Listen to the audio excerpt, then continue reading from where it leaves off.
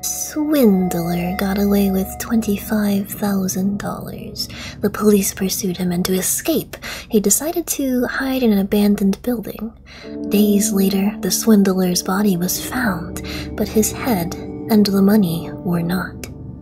The protagonist of this game decides to visit the abandoned building and find the money. But why though? Hello everyone, this is Rin from Super Cat Punch, and welcome to Night People. Found my people. Oh, money, okay. Well, I guess we're done. This was a nice game. Thank you for coming, and I hope I made you smile today. But yes, we were trying to, I guess, collect all the money because I thought there was a person standing in the window there. I like the sounds already.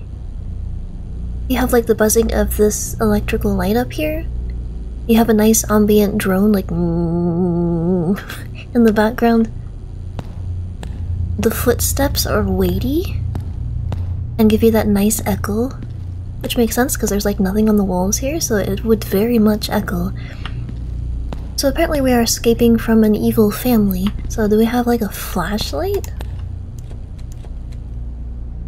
Oh, I like that sound. That's the sound of me trying to open the door. It sounded like footsteps in the dark, which, yeah. Let's see. Oh, attention, information is requested on any family member of the Bender family. They live in abandoned places and have only been seen at night. It is known that they have formed a cult called the Night People, where they practice cannibalism, witchcraft, and Satanism. Alright, there's gotta be like a flashlight or something. Can I just carry this bulb around because that would work? I don't know why my mind took a minute to latch onto that before I realized that wouldn't work.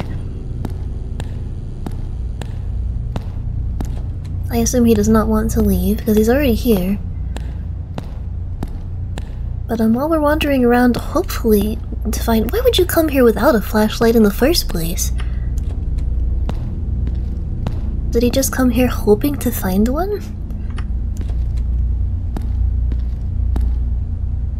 Hey. Are you eyeballs or just lights? We may never know. I'm sure we'll actually find out, so it's fine. Oh, what? Wait, no, you're not just gonna casually throw this at me and have nothing happen with it, right? You don't just throw me a a guy on the body of a dog. I'm assuming this is the head. Alright, I guess we're just not gonna do anything with that. That makes, perfect sense. There's the flashlight. So I'm gonna have a theory. I think we're gonna pick up this flashlight, and the dog head guy is going to— the human head dog is going to disappear. I've played too many horror games. Got him. I'm sorry? Woo!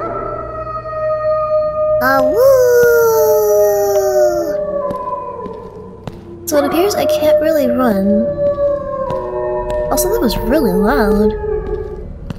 Yeah, there's no way for me to run apparently. All this flashlight is not very effective.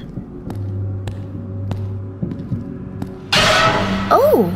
It got a little bigger! Wow. Okay. Now I got a big puppy. Yeah, this flashlight doesn't do like anything. It's a very weak flashlight. Oh, hey!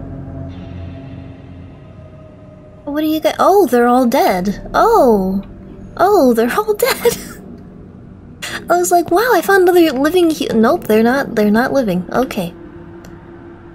Why would you see this and take the money? Why would you come here at all?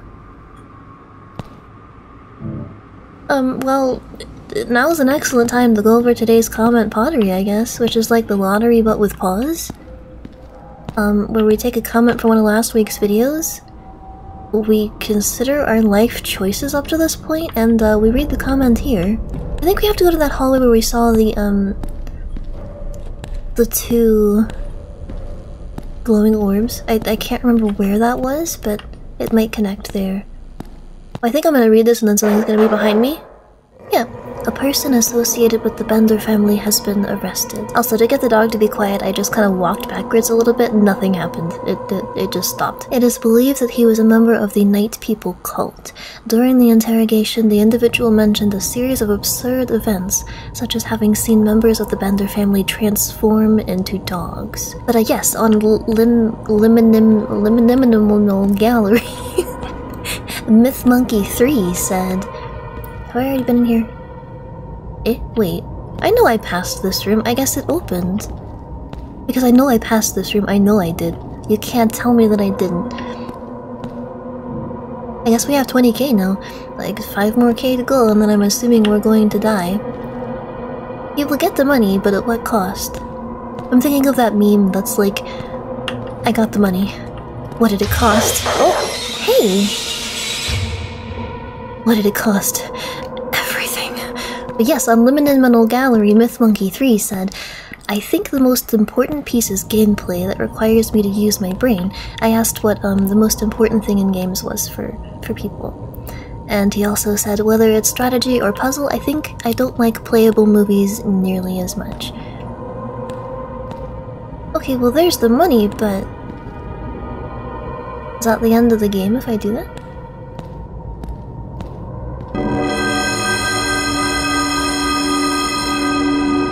Leave the building. I'm sure that'll be fine.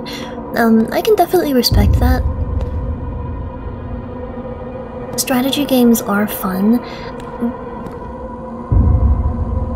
Alright, but I do have to be in the mood for them. Like, I liked the older Fire Emblem games.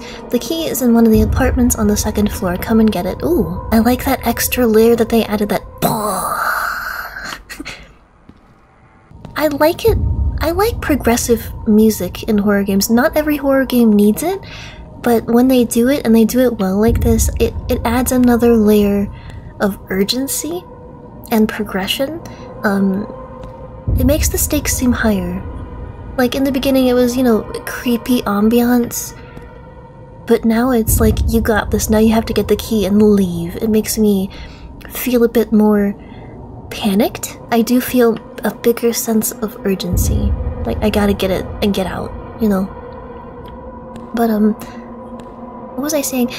Yeah, I liked the older Fire Emblem games, like, what was it? Sacred Stones, Path of Radiance, and then games like Final Fantasy Tactics, Langrisser Mobile, and I think my favorite... oh yeah, my favorite strategy game back in the day...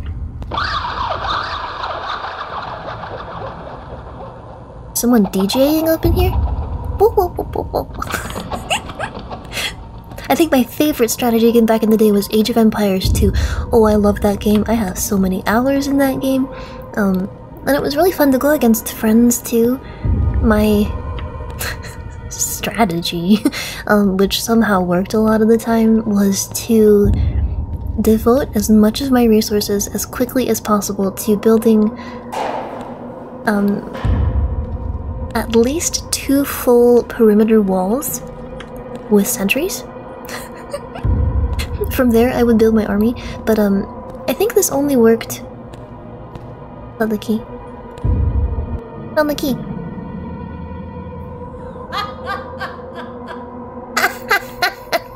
Yeah, I would laugh at my Age of Empires strategy too, it's fine. I think this only worked because the friends I played against were the type to build their army like right away to try and destroy my base. Oh!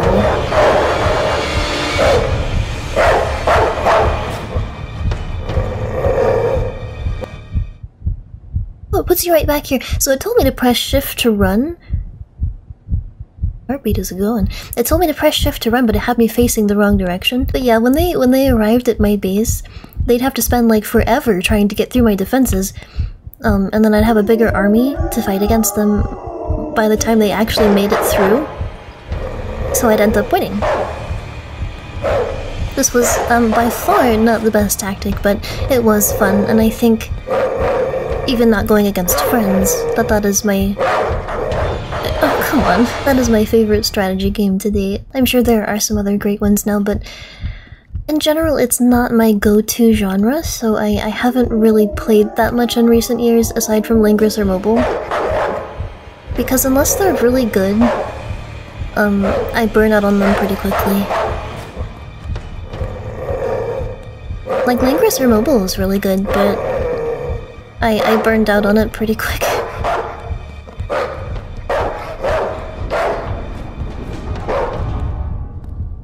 Alright, so the dogs left me alone for some reason. Am I gonna make it out of this house? Absolutely not. What other strategy games have I played recently? I did try the newer Fire Emblems. I mean, Fire Emblem... I still can't run. Fire Emblem is always good. But I think the turns they've been taking recently... I can't remember which game it was, but like with the tea party things where you get to like pet people? I don't know, that was a little weird for me. I liked the old bond system where you know, put them in tiles next to each other or whatever, and they would build the story, and then you could like pair them off and like choose your favorite stories and stuff. I thought that was really cool. I really enjoyed that. Because some of them have like these really nice stories, like they had been, you know, raised together and you could see them grow together, or you could go a completely different route with a different character and figure out their stories together. Hey. Yeah, I'm assuming this was the last guy that tried to steal. This is not one of the family. And did we actually get out? Did he actually get the money and leave? I guess he did. Was it worth it? No, I don't think it was, sir, because I believe they are probably gonna follow you relentlessly, and it's not gonna be a very fun time for you. So, I hope that works out for you. Don't go into abandoned places, especially if you see questionable markings. Just don't do this kind of thing. It's dangerous. You could find other humans in abandoned places, which is typically not a good thing. You don't know what you can find there. Don't go to abandoned places. Don't go creepy places at night. Please protect yourself. Stay safe. But that being said, I loved the sound design in this game. I loved that it built on the music and gave you that sense of urgency. I really enjoyed that. I haven't seen a game do that in a little while, especially an indie game. This was great. I liked it a lot. And the dog head thing was pretty pretty cool to show us right off the bat. I think that was the one that tried to steal last time. And it didn't work out well for him. They were really hinting there at the end that we were going to get caught and shoved in that cage with that guy as another dog head, but apparently we escaped, which was an ending I was not expecting, so good job on that as well. Well, let me know what you thought about it, and I hope I made you smile today, and I will see you next time. Bye! Bye!